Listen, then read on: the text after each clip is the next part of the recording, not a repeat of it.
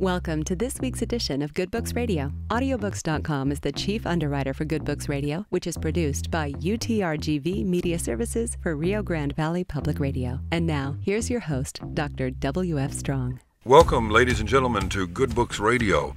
I'm your host, Dr. W.F. Strong, and we have a wonderful book this week, number one on the New York Times bestseller list in the self-help category. It's number one on Amazon in the self-help category and in career planning and in a lot of other categories. So we're excited to have this book hot off the press, and it's actually based upon a course offered at Stanford that is the most popular course at Stanford University. The book is called Designing Your Life, and the book is written by Bill Burnett and Dave Evans. And we have with us today Dave Evans, who's going to lay out the syllabus for us so that we can all join in designing our lives better.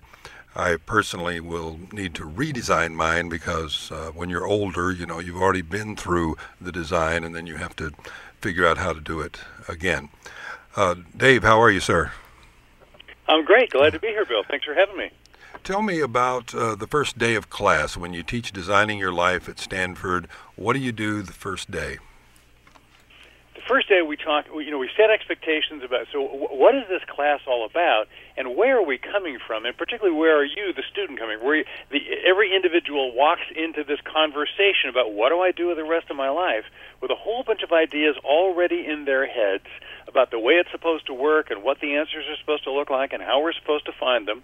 Sometimes those answers are subtly buried in there, and sometimes they're explicitly defined in there, but they're in there. So on the first day the first thing we do is we say, look, our promise to you is all we're going to do is give you some ideas and some tools. We don't promise an epiphany. We don't promise, suddenly being struck by a bolt of lightning and having the call hit you. We don't promise that a passion will erupt within you and organize your entire life. We don't promise you the perfect plan that you can execute and will organize the next 10 years of your life. We don't promise any of that stuff. And people come looking for that sometimes. Every now and then those things happen, but that's a happy side effect. All we promise is if you learn these ideas and tools, and then you figure out which of the ones we taught you that you really think have merit, because you have to make that decision, then you think with those new ideas and you act with those tools, you're going to be a lot better off than if you hadn't come. And that's the only expectation we set. It's just as true for the reader. We respect that the reader knows where to begin, they know what their life is doing, and we're going to try to empower you with a solid toolkit, and then you'll figure out how to take those tools and use them the right way. What are some of the problems that people have in designing their lives well? I suppose there's kind of a set of myths that they carry around that throw them off.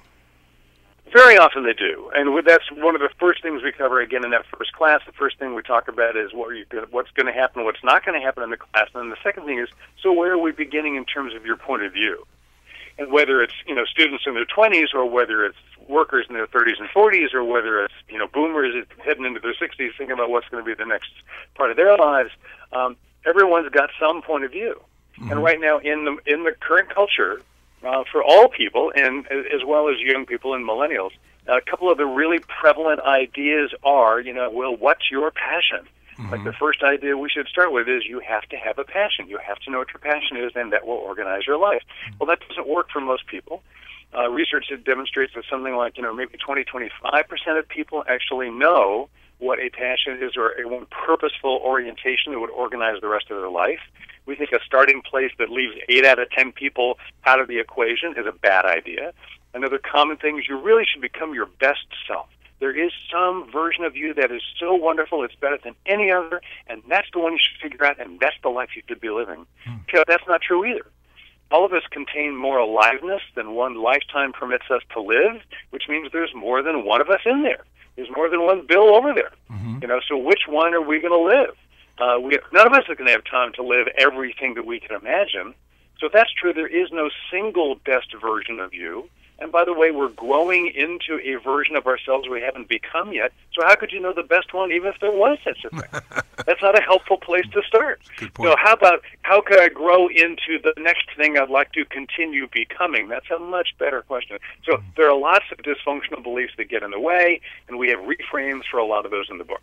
I like how you discuss in the book the notion, and I think this is very typical of design thinking, is that the question needs to be reframed, and you make I think you have a point here about how people come into a course like this often thinking, what do I want to do when I grow up, or what do I want to be when I grow up, and you teach them to reframe the question to what do I want to grow into. And so exactly. Is that now, do you have a lot of that sort of reframing of questions throughout the course? Yes, we do, and throughout the book as well. Things like, well, what you studied in college should determine your major, and that's a bad idea. Or if you don't know by the time you're 28 or 30, you're late. Well, that's a bad idea. Or once you're 60 years old, it's too late. That's a bad idea. If I'm really going to be happy, I really should know exactly what it is I want to do, or I should absolutely be able to get paid for what I love doing. That's not necessarily true either. Lots of ideas out there that are getting in people's way. You have a statistic in the book about the number of people who don't do what they got their major in. That's fascinating. Can you go over that? Yeah, something like 75% of college graduates within 5 to 10 years of graduation are working outside the field that they studied when they were in college. So somebody says, what are you majoring in? Anthropology. Oh, man, what are you going to do with that? We don't need any more anthropologists. And that turns out to be a useless idea. Another way to look at that is, for instance, at Stanford, we currently offer about 70 different undergraduate majors, things you can get a degree in. Mm-hmm. Well, there are 7 billion people in the world, and there are more than 70 things you can do. So as soon as somebody says, you have a doctorate in communication. Oh, you majored in communications. What are you going to do with that? Well, you actually are a communicator, and you teach communications. You kind of make sense. But there are lots of things you could do with a communications degree. So this question, what are you going to do with that, as soon as there is one obvious answer, that's crazy. Very good point. In fact, a lot of times when people ask me, like a student will say, what can you do with communications? I say, what can you do without it? Well put. Because there's many things that are required. We have a thing between the major and the career linkage, and we look at this and say, look, there are probably some fields where studying it thoroughly is necessary, or at least particularly helpful, to be able to do that professionally. If you want to, work on fuels research and make more efficient gasoline, which I'm not sure that's a good idea in the current world, but at least it should be more efficient. You might want to get a degree in chemical engineering or petroleum engineering. Right. Getting a degree in anthropology is not going to make you attractive to a chemical company if you're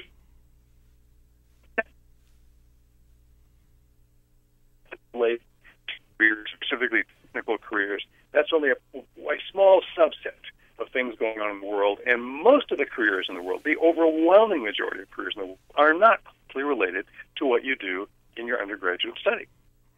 I've always known that to be true, but I had never seen the statistic quite so starkly packaged as you did in the book.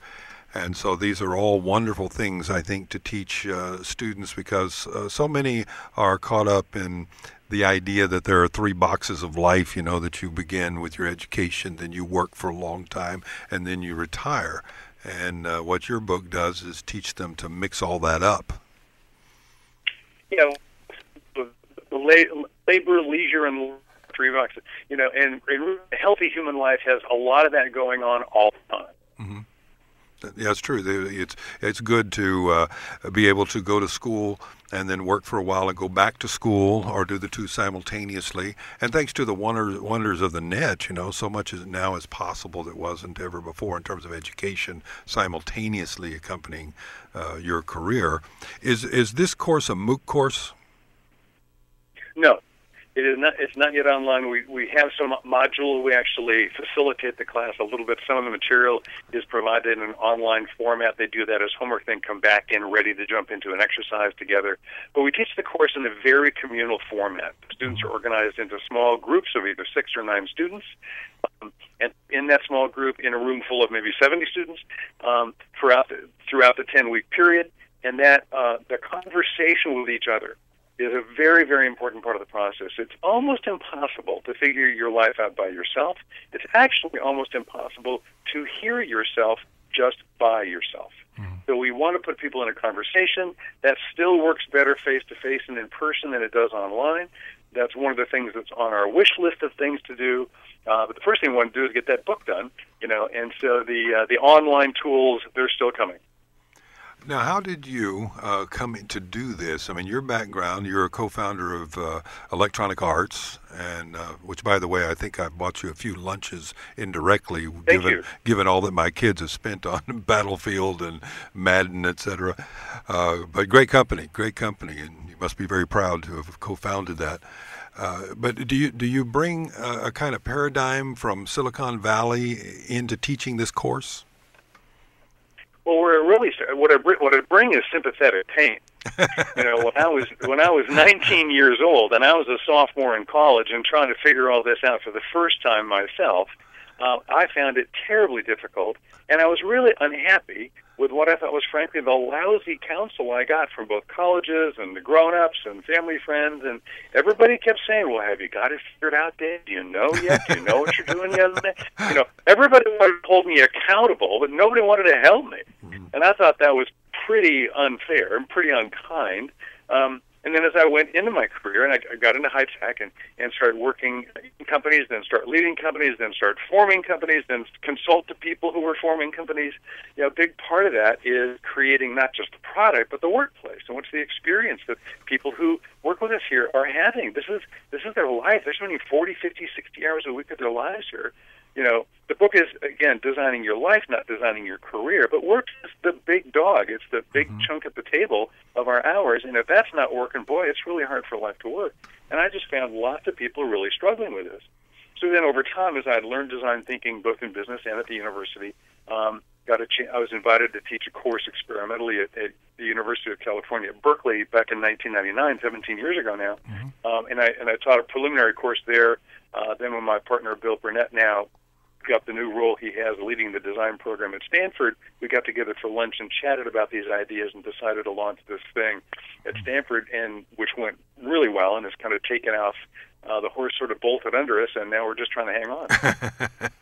Well, I tell you, it's as one who has taught at universities for many, many years, 3 decades, I immediately responded to it thinking, absolutely, this is the answer to many a student's prayer, because they get such really poor guidance in this. And I've recognized it over the years because, I might read them something from Rilke's letters to a young poet, and there's such resonance for them in that advice. And I said, man, they just need a whole course in this. And here's the course. Here's the book. Well, the thing we worked at doing, and I think has worked pretty well, which is why we're also getting, I think, a good response to the book. The book isn't getting a good response because we're famous or people think we're important. Nobody's ever heard of Bill and Dave before. What's going on here is everybody has this question, and we haven't been very helpful as a culture in giving people tools. And so we don't tell students what to do. Lots of people want to do that. You should do this, and you should go into social innovation, or you should go get a good, solid job at a big company, or you should go and make as much money as you can and work for a hedge fund. And all these shoulds, right? And these shoulds aren't helpful. As opposed to, we don't give advice. We try to provide tools that you can use to obtain your own counsel. You're the smart person. You're in charge. It's your life. But, we can help you learn how to figure it out. We won't tell you what it is you're supposed to figure. One of the stories in the book I like a lot is told right up front about the woman who wanted to open a Tuscany-type, a bakery, and she did that. And everything about the story as you lead up to it makes the reader feel like, good, she found her path, and then you give us a surprise. Tell that story. It's a very good example because it brings out the importance of the essence of what we mean in designing your life. And the essence of designing your life, design thinking, where you build your way forward rather than sort of try to engineer the perfect solution or analyze your way forward, which are thinking approaches as opposed to action approaches. So, Elise, we'll call her, was a business executive, had this passion on the side for Italian culture and Italian food, and finally decided to go for it. She was going to go for it, make the big jump, and jump into this thing. She was going to build a deli and have a cafe inside of it to create this Tuscan experience that she had before. And she just went for it. She applied all her business acumen and so found a place and rented it and renovated it, did this whole thing, opened to great fanfare, and amazingly enough was successful. I mean, restaurants almost always fail, and certainly first-time restaurateurs usually fail. And she succeeded. And then she hated it. Because what she did not know that she didn't know was that imagining a Tuscan experience and informing a cafe and building and designing and conceiving all this would be very exciting. But now she's running a retail establishment. She's cooking the same food day after day after day. She's hiring high school kids to come in and they quit in 2 weeks, and they don't show up on time, and she's reordering inventory. She's got spreadsheets all day long, and the daily life of a restaurateur was completely different than she thought. So had we met her sooner, we said, you could have prototyped that. And by prototyping, we mean small conversations and small experiences where you get to try out the future. People, what you're trying to do is imagine your future. Mm-hmm. Well, there's a really easy way to do that. There are people already living in your future today. And what you want to do is go visit them. So she could have gone and found people who owned cafes that she thought were neat and said, what's that really like? Do I really want to cook that much? Well, how about volunteering to help somebody cater somebody's wedding? You don't have to rent a place. You can just do it in one weekend. There are lots of ways she could have both talked with people and particularly had experiences, hands-on experiences that would have shown her what that life really was like before she went all the way up to the 40-foot high dive and jumped off. Oh, it's a wonderful story because it happens so much. I had a friend who went through medical school, and then graduated, got out there to become a doctor, and quit because he said, I didn't realize that I found sick people disgusting, and so he didn't quit entirely. He went into research medicine, So it's interesting how often I think people discover that all the time. They major in accounting, and then they discover they don't like being in a cubicle all day. It's not their life, which I think supports that statistic you gave of so many people gravitating away from their majors to something that feeds their soul. Well, our image of something may have nothing to do with what the reality of it is. Yeah. And sometimes the way we teach people things, for instance, maybe the way they teach you anthropology is not the same as the experience of being a field anthropologist. Yes. So, when you imagine that, gee, how would I like to imagine how I want to live? I know, I'll take a class. I'll go sit in a darkened room, and have some old person in the front of the room on a stage talk at me for an hour about a topic, a traditional lecture format, which we never do anymore. But and that's the way I'm going to find out what it's like. I'll sit in, let's say you were giving an hour-long lecture about the theory of communications, and I'm supposed to ask myself the question, would I like to be a radio host? That has nothing to do with it. So we're really, we're just encouraging people to go out there in the world and have experiences to try things you can't learn any other way. So your advice is for people to do internships and that sort of thing while they're in college? Or even smaller. A really good prototype is fast and cheap, but has some good learning. Like, how about a one-day shadowing? How about just having coffee with 2 or 3 people who do this kind of thing you're talking about? Mm-hmm. How about doing a small project on the side? Even an internship is typically 10 weeks full-time, let's say I'm thinking about whether or not I would like to get involved in this new, the future of autonomous cars, or where's the car business going to go? Well, I could go try to get a job at Ford Motor Company. I could try to get an internship, and I have one assignment. I have one boss in one building for 10 weeks. And I'm going to spend 400 hours, doing this thing. And at the end of that, what have I learned? As opposed to, how about, I'll go have coffee with 2 of these guys at 4. I'm going to pick up and do a phone interview with some people over at Tesla. I'm going to read a bunch of different articles. I'll meet some people who are doing research at the Autonomous Car Lab at Stanford. And I'll find out all these different things going on in the field and meet all these people. And maybe I'll even do a little side project. Maybe the guys at my college could help me get a small project I could do on the side, collaborating with maybe the Tesla people or something like that. And I spend my summer that way. Now, I'm not saying internships are a bad thing. But they are, but they're long. That's 10 weeks is a big chunk of my life. As opposed to, let's just go and really quickly get a quick test drive. I don't want to have to rent the car for a month. I just want to drive around the block a couple of times. That's a good point. Good point. In my own case, I was lucky because I knew when I was a sophomore in college, I knew I wanted to be a professor. And my prototypes were right there in front of me, and it just looked, I said, man, these guys get paid to read. they get paid to study, and to me that sounded great. Well, I think I've been in these conversations for 45 years, and literally talked with thousands and thousands of people about, is their life working for them, and depending what people's goals are, and they vary quite a bit by the person, which is fine. The people who are, really looking for this lived experience of doing exactly what they had in mind, whether they call that a calling or vocation or a passion. I will say the group of people that I have found who really do find it, particularly find it early in life. So you're a sophomore, that's 18, 19, maybe 20 years old. That's pretty early. Yes. The people in the arts or in the academy, more often than not, sometimes find it early. And that makes sense to me because, an artist is about, pure beauty for its own sake, and a true academician is about true, pure knowledge for its own sake. There's something intrinsically wonderful and beautiful about, I could read all day, I could swim in the world of ideas all day, Bill says, and he gets all excited about that. That's the kind of thing that grows directly out of a personality. Now, very rarely would, a 12-year-old or a 15-year-old have started to sniff out, what I think I really want to do is I want to run a region of an insurance company.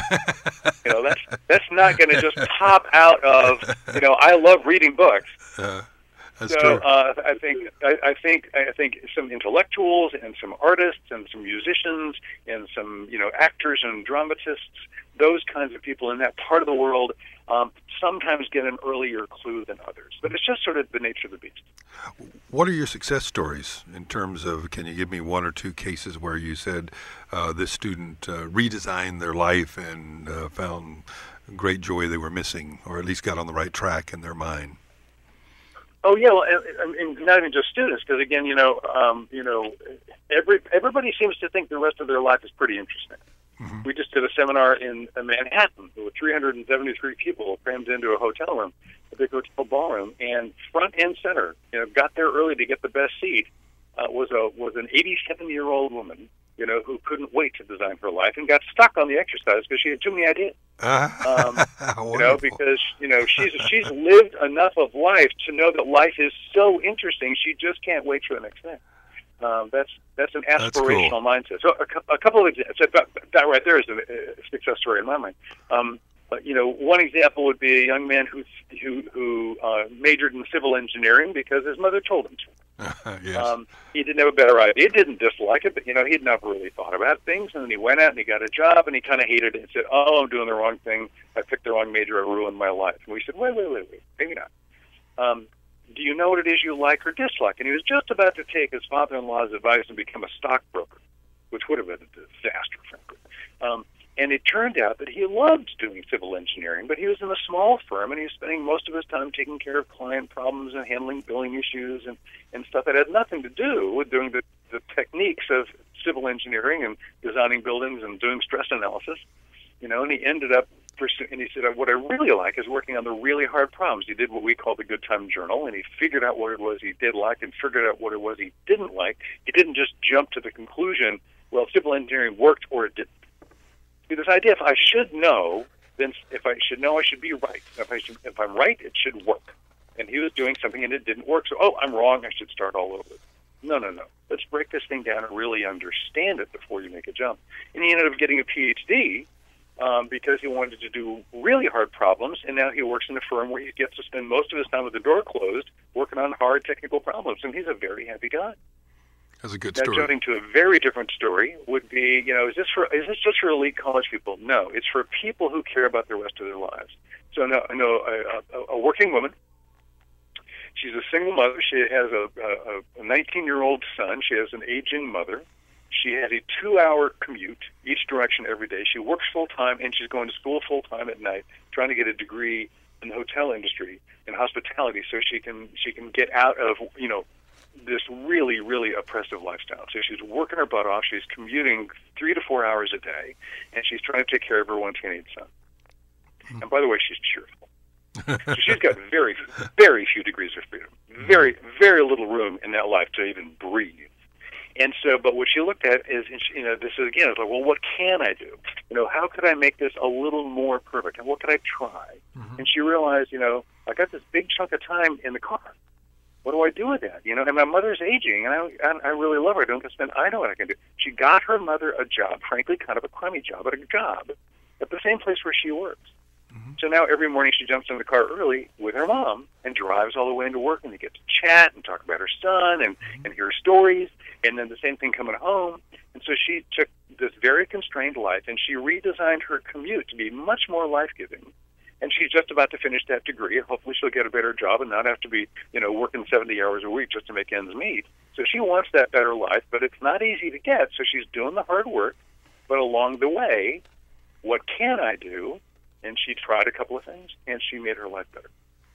Well, you're just collecting a treasure trove of good stories that endorse this methodology. Well, it's been very gratifying. We stand in front of, or we collaborate, or we talk to people on the phone like I'm talking with you, and time and again, people very generously invite us into the living room of their lives, which is a very honored place to be. And we try to share these tools. And time and again, people come back and go, that was really helpful. People come back to us and they say that I feel I can do this, and the fact that I think I can do this leaves me a little more hopeful. And so we're getting people unstuck, and they're feeling a little more hopeful, and they're trying to get a little further along. We don't promise perfection. We don't promise you're going to get a pony for Christmas, But we all want things to get a little better, and let's see if we can't make that happen. I loved your expression, to get people unstuck, because I think that's the way a lot of people feel. And very often it's because they're asking too much of themselves. Like, I'm supposed to be somewhere else. I should have done it differently before. I've got myself in the wrong place. I have no idea how to back up and get out of here. And you can't do that. There's only forward gear in life. There's no reverse gear. And we got to take it from here. You're not in the wrong place. You're just where you are. So we'll take it from here. And you don't have to figure it all out. You don't have to boil the ocean. You don't have to solve everything. You have to identify, is there something I'd like to change that's reasonable and doable? How could I experiment with that? And let's take one step. Set the bar low and clear it. Then do it again. Then do it again. Small, doable steps. There's too much out there, even in the self-help world, or that's going for inspiration. Like, you can do it. You can be amazing. I know you're just the incredible you was just waiting to get out. You could be your Olympic gold medal self all the time. You can do it. You can do it. And it just exhausts people. You can't live that way. Ask an Olympic athlete how long they could deliver gold medal winning performance. They work very hard to peak just exactly that 1 week after a 4-year period, and they can't hang on to it. We need to give people more human, meaning more humane tools that are reasonable and doable, because life is long, and we're going to be doing this for the rest of our lives. Your course is available in some form online? No, we don't. We do provide a couple of tools for our students within the course. We do have a website which has quite a bit of material on it. It's not a course per se. Okay. It's just a repository of tools. So if you go to www.designingyour.life, so it's just the title of the book, Designing Your Life, with a dot right before the word life. Okay. Designingyour.life. That's our website. And a bunch of videos on there, and some of the forms and the exercises in the book you can download and use along with the book. And we just keep adding more things to that, some blog articles, some links to other places we think are interesting. And we'll just keep building that website out and being as helpful as we can. Okay, well, thank you so much for joining us today. I'm going to have to take us out of here. If you'll hang on just a minute, I'd like to talk to you after I wrap up the show here. We've been talking to Dave Evans for his book co-written with Bill Burnett called Designing Your Life, #1 on the New York Times bestseller list under self-help. For Good Books Radio and for audiobooks.com, I'm your host, Dr. W.F. Strong, signing off. Here's hoping that all your books are good reads.